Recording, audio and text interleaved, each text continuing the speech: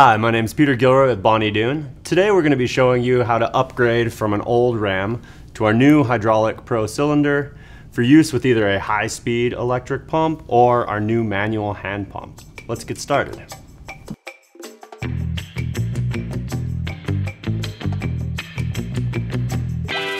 First thing you need to do is remove your old jack. You're going to do this by unscrewing these bolts on the flange that keeps your ram centered.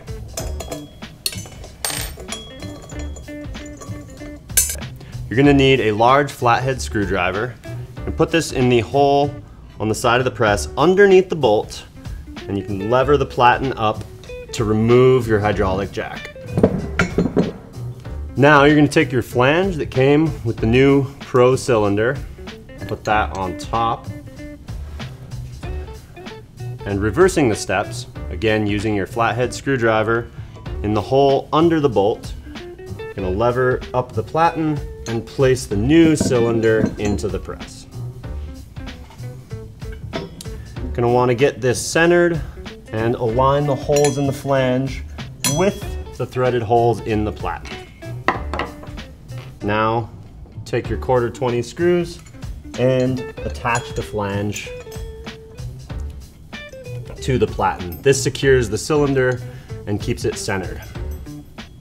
Once you get both screws in, you're going to use the included wrench to go ahead and tighten these down. Now that we have the hydraulic cylinder installed, all we need to do is hook up either our electric pump or our manual hand pump. First, start by unscrewing the plugs on either side. This is going to push together, and then all you need to do is tighten by hand. Do make sure that this is fully seated and all the way tightened, but you don't need to use any wrenches. If you found any value in this video, please like and subscribe. If you have any questions, please contact us or comment below.